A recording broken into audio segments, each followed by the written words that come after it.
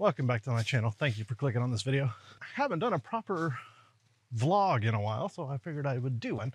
And usually, when I do these things, I have a theme. I just had my 2-year anniversary. Oh, hey, look. The leaves are falling. We have a ton of leaves in this area, in my neighborhood here. Anyway, I just hit my 2-year anniversary in September of being here in Germany for 2 years. So I thought I would do a little video about how my views of the US have changed, how they've stayed the same, where I stand on my homeland at this point. Now I have to give credit to my friend Jay, who has a YouTube channel that I will link, and I will link his video on this topic. I have not watched the video yet because I wanted to formulate my own thoughts and my own feelings before I watched his. Check out his channel. He has a great channel. As I usually do with my vlogs, I'm going to give you some sightseeing too, because that's just what I do. And I am headed to Schöneberg today to check out some street art and probably get a donor. Okay, not probably, and definitely get a donor at Ruyam, the best music kebab that I found so far. And from there, we'll see where it goes. It is October 15th and it's 20 Celsius. I'm out here wearing a t-shirt and it's warm. This is insane.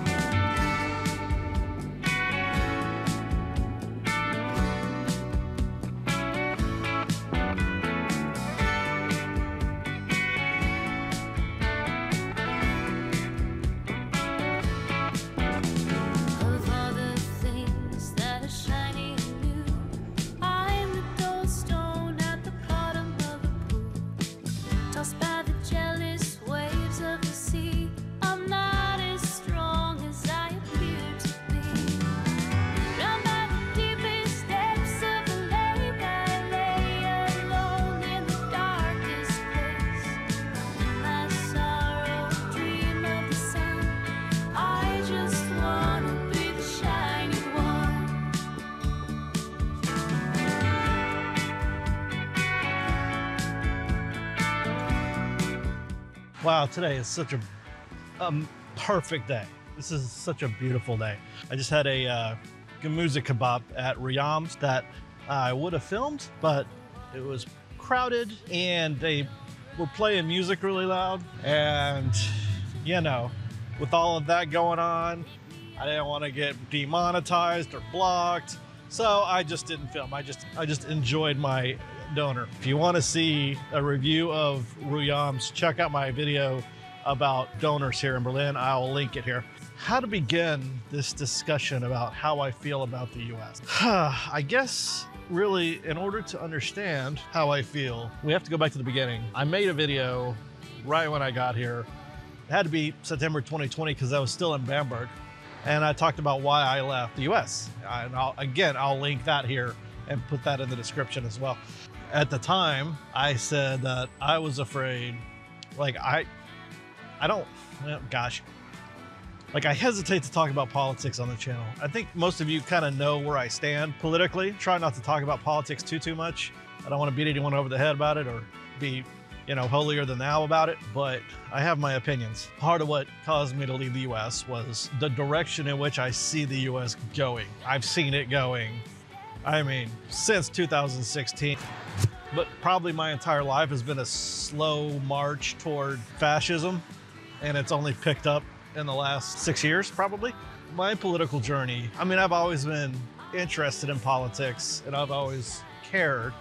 When Barack Obama was elected in 2008, I guess you could say I was what would be considered, I was liberal, I guess. I saw the election of Barack as a turning point, as maybe, we're further along this path of racial, not harmony is not the word, racial equality, racial, whatever the word is you want to say. I can't think of the word I'm trying to say. Yeah, maybe racial equality. That's not exactly what I'm trying to get. That's not exactly what I'm trying to say. I think maybe I thought we were further along the path of progress than we actually were. And maybe his election was the blip on the screen that was out of the ordinary, and where we are now is back to the ordinary. I'm not sure. Yeah, at that time I would probably consider myself a liberal. I hadn't taken my turn to the left yet. That would come later, namely starting in 2016. A little bit earlier, I mean, I started to get disillusioned by Barack. I mean, yes, he's better than anything that the Republicans will and could put forth, but he's still a neoliberal, and he protected the interest of the capitalist class more than the working class and the middle class, I firmly believe. That being said, I think overall his presidency was a success, but then it led to a firestorm of reaction. It led to Trump. It led to where we are today. This president, who in any other country would probably be considered center-right, was called a leftist, was called a socialist by people who obviously have no conception of what those terms actually mean. Yeah, the election of 2016 really knocked me for a loop. And it was at that point, I still was, I mean, I was working. I didn't have a whole lot of time to get involved in politics or, you know, think on a deeper level of it like I am now. Yeah, so the election of Donald Trump was definitely a turning point in my life.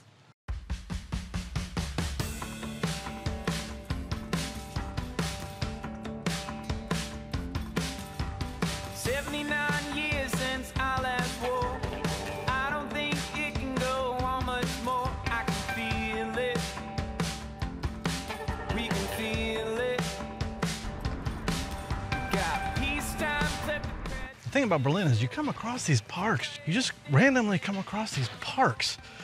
And this was a botanical garden, I do believe. So I'm gonna check this out. See if this is kind of cool. Looks cool.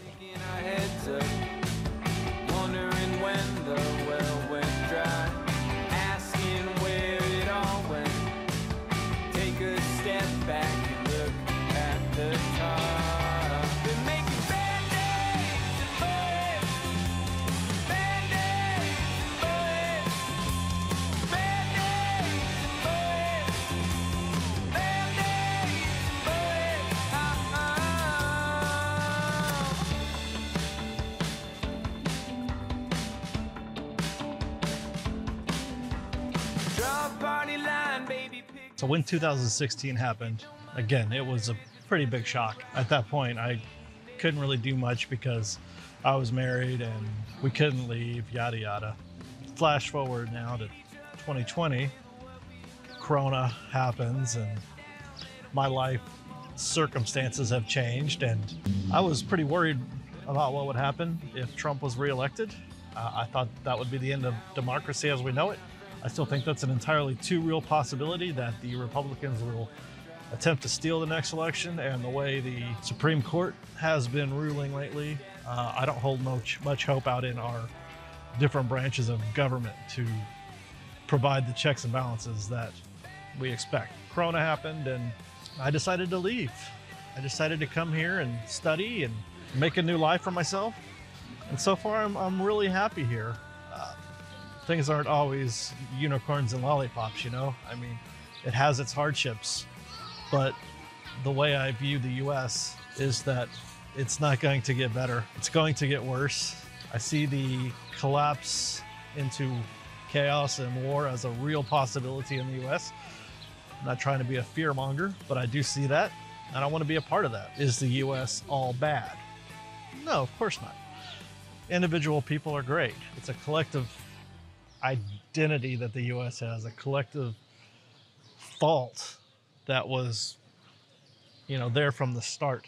You have a revolution of, you know, bourgeois, upper class, landowning aristocrats who were unhappy with the British government wanting to tax them more.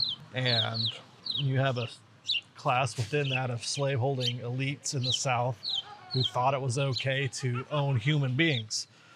I don't think that attitude and that culture has ever really disappeared. You know, we've had moments of progressiveness, moments of forwardness. That, do I think the left will ever be a progressive, left-leaning society like a lot of the European countries? Absolutely not. It's a conservative country steeped in religious lore and tradition that fetishizes guns, and sacrificing some kids is the price you pay to own a firearm. That's how I think of it. My view of the US has changed since I've moved here, I will say. Not for the better, because I've seen how it can be different.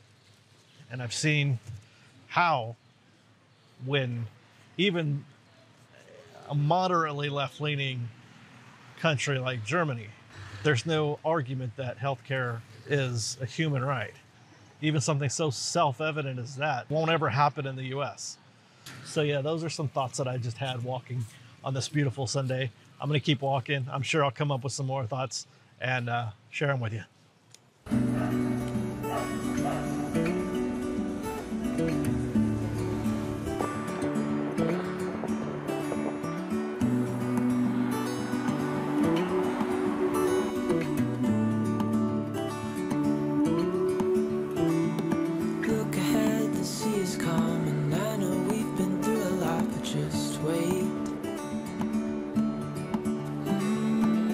For better days to come and carry us like wind in our sails.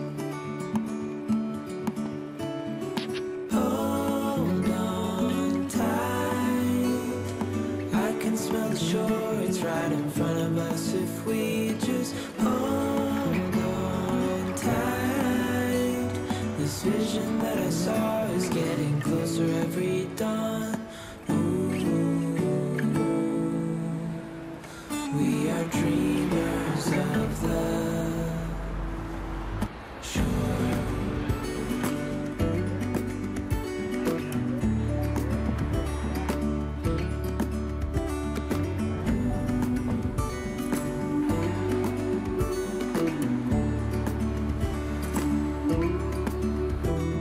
7 years now on this boat, and we all know where we belong. Just wait.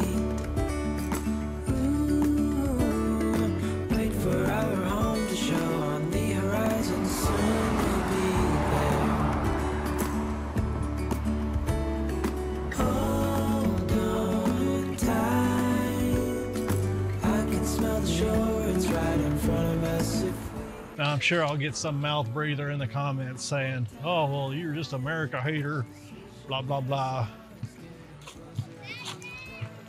I don't hate America. I don't love America. How do you love or hate an object? That's like, I don't love a tree. I don't hate a tree. I don't hate a bed. It's so irrational to love a piece of ground. There are good things about America. There are bad things about America. At the moment in time, I personally think there are more bad things than good things. And I don't want to live there, and I don't plan on ever living there again if I can help it. Things might change. I will never say never, because that's silly.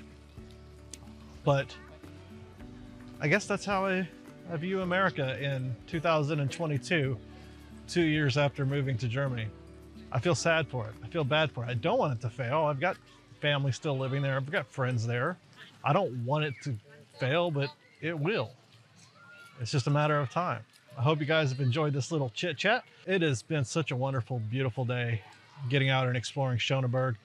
I'm now in Gleisdreieck Park, where everyone is out playing ping pong, riding their bikes. I'm guessing this will probably be the last little bit of warm weather that we get until the spring. So you got to get out and enjoy it, because we're about to have 4 months of miserableness. But that's part of living here. So anyways, hope you guys have enjoyed this.